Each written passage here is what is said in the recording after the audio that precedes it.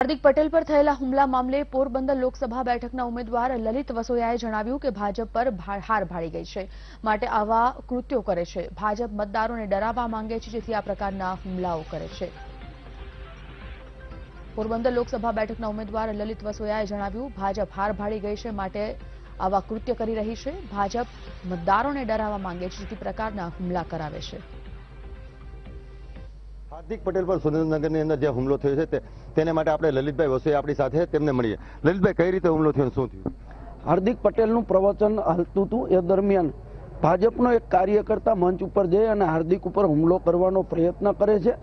Bharatiya Janata party ક્યાંક ગુજરાતની અંદર હાર ભાળી ગઈ છે। કોંગ્રેસના આગેવાનો ઉપર, કાર્યકર્તાઓ ઉપર ધાક ધમકી અને હુમલાનો પ્રયત્ન થઈ રહ્યો છે। આની હું સખત ટીકા કરું છું।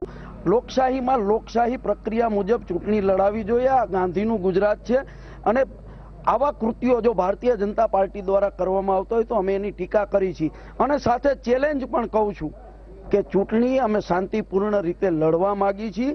શાંતિપૂર્ણ રીતે ચૂંટણી લડો અને તમારામાં જો તાકાત હોય તો ચૂંટણી પછી આવો ને, તમે કયો એ શહેરમાં, તમે કયો એ ગામની અંદર તમારી સામે તમે કયો એ રીતે લડવા માટેની અમારી તૈયારી છે। પણ અમે ગાંધીજીના સિદ્ધાંતો ઉપર ચાલવાવાળી પાર્ટીના લોકો છીએ। ચૂંટણી પ્રક્રિયા લોકશાહી પ્રક્રિયા મુજબ થવા દો એવું અમે ઈચ્છીએ છીએ। લલિતભાઈ, તમે કહો છો કે ભાજપ હાર ભાળી ગઈ, કઈ રીતે હાર ભાળી ગઈ છે? 100% હાર ભાળી ગઈ છે અને મતદારોની અંદર ભય ફેલાવવા માટેના કૃત્યો કરી રહી છે। હાર ભાળી રહી છે એ રીતે કહું છું કે 2017ની ચૂંટણીમાં આજ સૌરાષ્ટ્રના ગ્રામ્ય વિસ્તારોની અંદર ભારતીય જનતા પાર્ટીને એક પણ સીટ મળી નથી।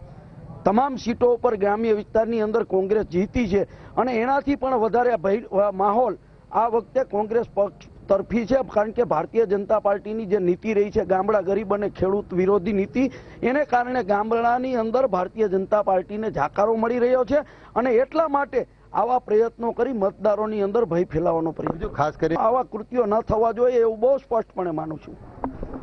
લલિતભાઈ વસોયાનું કહેવું છે કે ભાજપ અત્યારે હાર ભાળી ગઈ છે, જેને કારણે આવા કૃત્યો કરે છે, આવા હુમલાઓ કરાવે છે। બિપિન પંડ્યા, વીટીવી, જુનાગઢ।